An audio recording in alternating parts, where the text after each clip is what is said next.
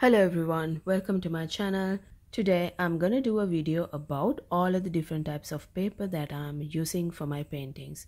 So the first paper that I have is the Mont Marte watercolor paper pad. It is A4 size, 300 GSM, and it has 12 sheets.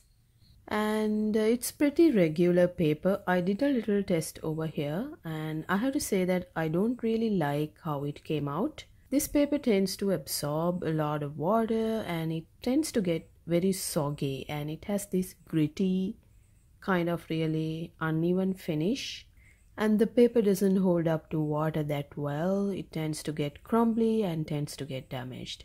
So overall it's not a good paper, but I believe this paper is really okay for oil pastel paintings. And then I have the exact same paper in A3 size as well. I keep buying A3 size paper because I use them for the illustrations of my children's books. Then quickly moving on to my favorite, one of my favorite papers, the Canson watercolor paper. This is not a sketchbook. The papers came in like loose stack. This paper is 300 GSM, cold pressed, so you will get some texture on the paper surface. This is how thick a paper is. This paper can handle water really well without crumbling and being damaged. It's a really sturdy, good quality watercolor paper. This works perfectly well for oil pastel paintings as well. So I get a lot of questions from my subscribers about the best kind of paper you can use for oil pastels. You can definitely use this. And this stack is the same Canson watercolor paper. Only difference is this is A5 size. This is a size that I like the best.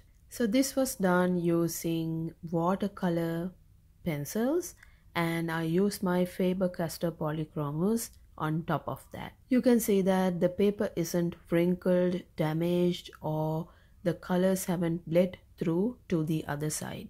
That's how good quality these papers are. So this paper can withstand a lot of layers of different mediums. And I have done a lot of paintings using these papers. I have all of these videos up on my channel. I'll put links to those in the video description if you want to check them out. Moving on, next I have the Derwent sketchpad. Derwent is a British brand, and I also have their artist watercolor pad, which is A4 sized. I have other Derwent products like the Derwent Intense color pencils, which are absolutely phenomenal, but these paper pads are of really poor quality. This was done using Derwent Intense pencils. I have a separate video for this, by the way. If you're interested, I'll put a link to it in the video description and also up on the cards. Most of these sketches were done using watercolors and then Derwent Intense color pencils on top of that. But this paper doesn't handle water mediums that well. You can see that some of the colors have bled through to the other side of the paper. The paper is very thin and almost see-through. Also, the paper doesn't have a lot of tooth or texture, so it won't work really well with pastel mediums either. Also, this paper is bright white. I like my sketchbooks to be slightly beige colored. Then there's the Derwent watercolor pad as well, which is kind of below average. It has 12 shades, 300 GSM.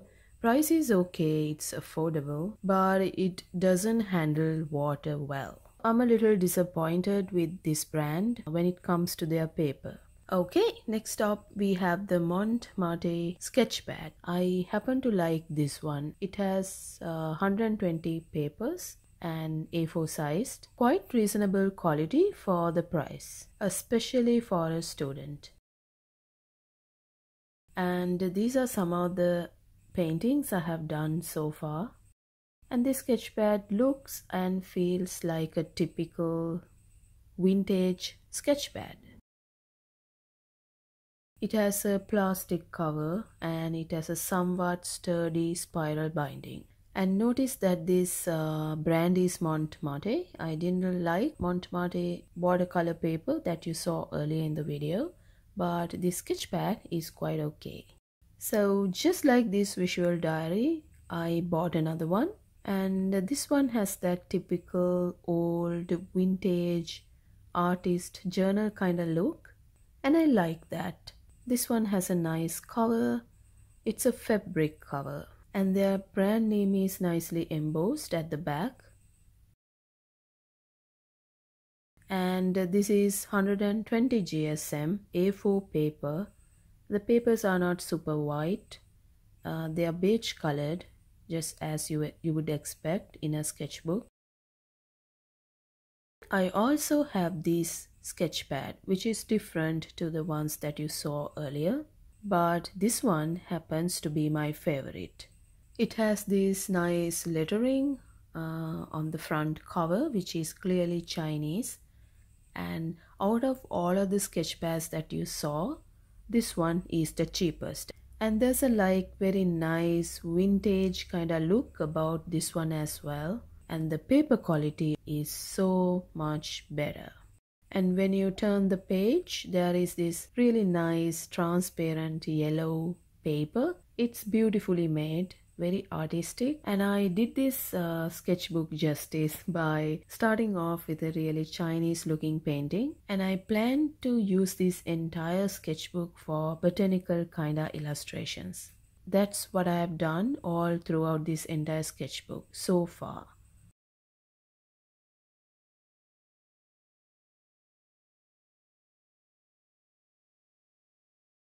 Now, because I like these sketchpads so much, I ended up buying 2 more, just like the first one. So now I have got 3. Just because they are super cheap, and this paper is the best quality paper that I found out of all of the sketchbooks that I have. I will mention where I bought all of my papers from in the video description, so in case if you're interested, you can visit the store yourself and check this out.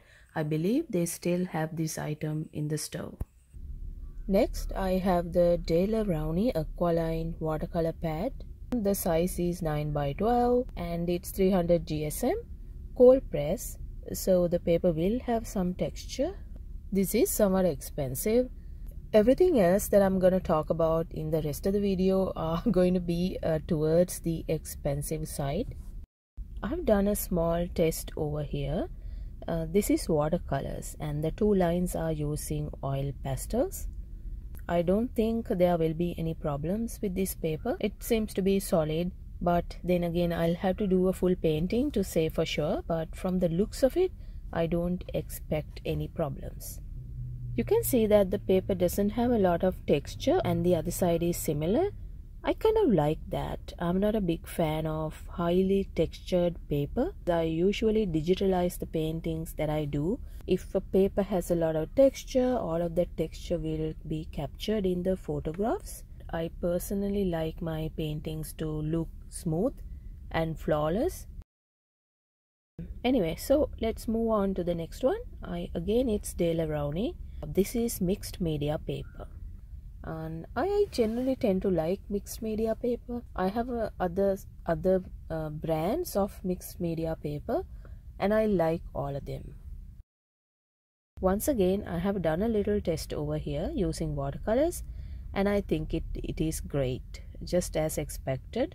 This paper has literally no tooth, so I prefer this one over the watercolor paper, and the paper is quite thick.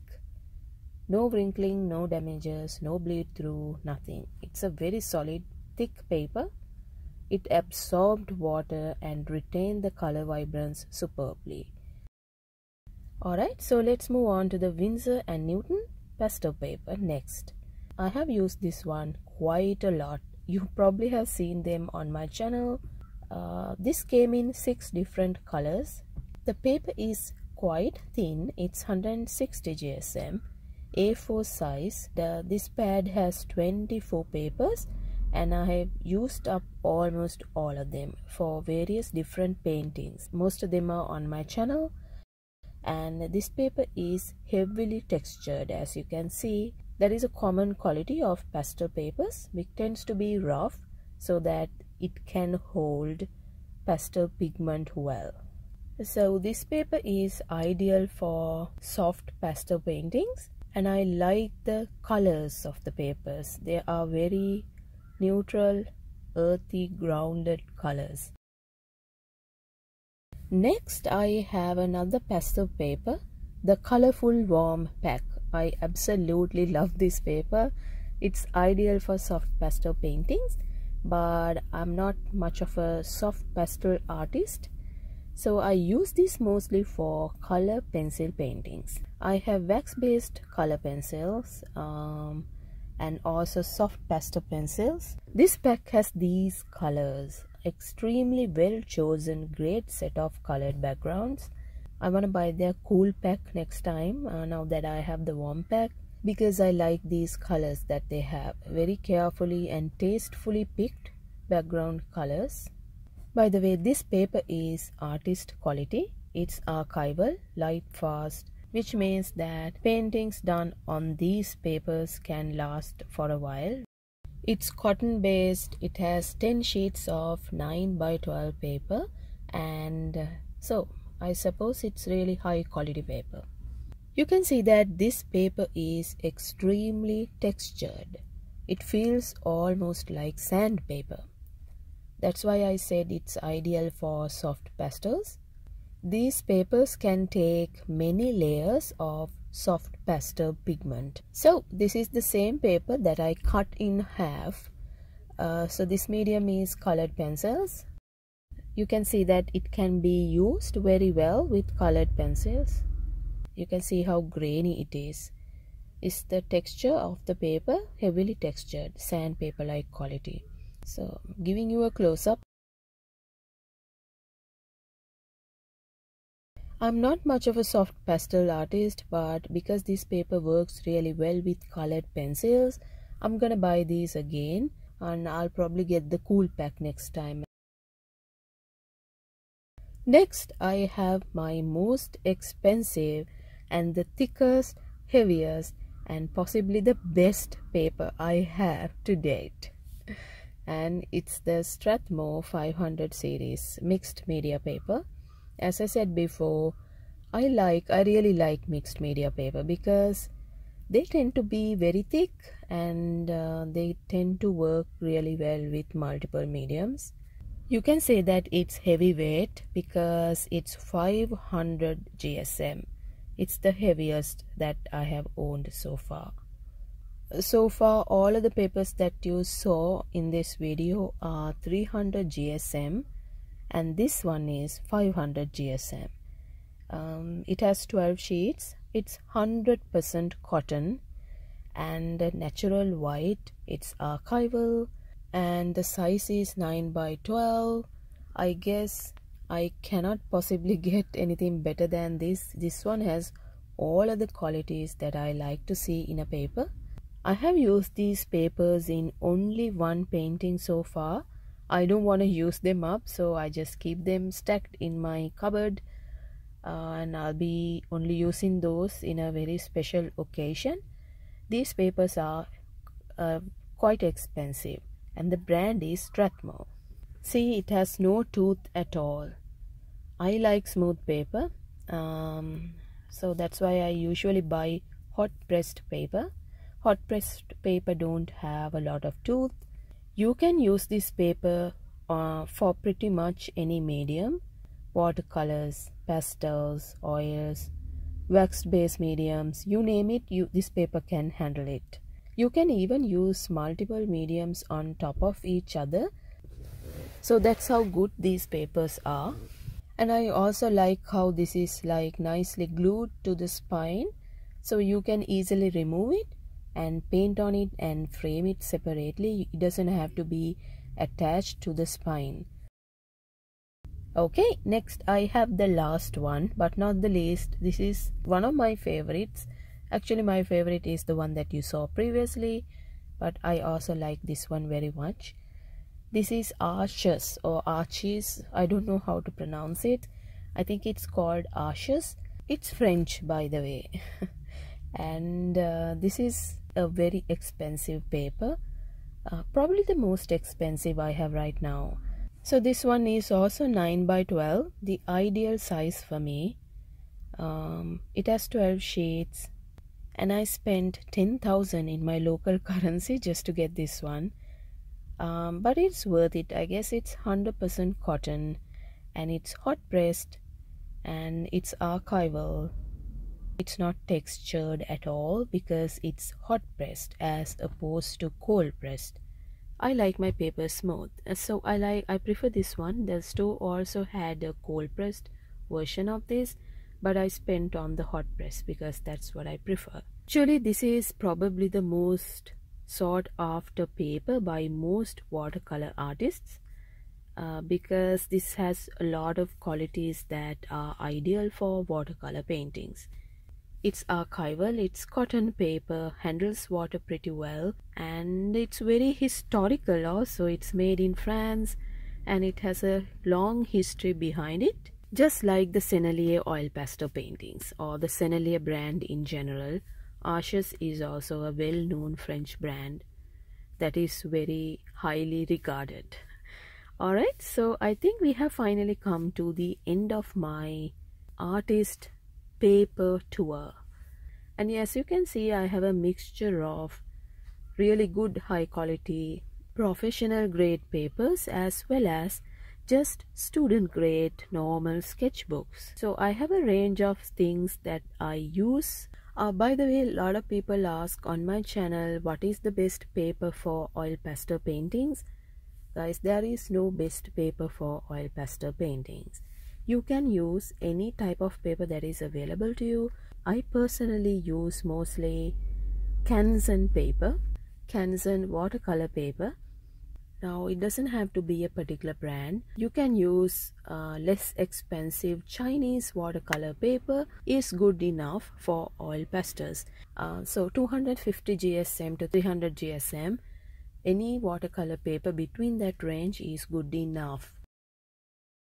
Alright guys, thanks for watching this video and I'll see you next time. Bye bye.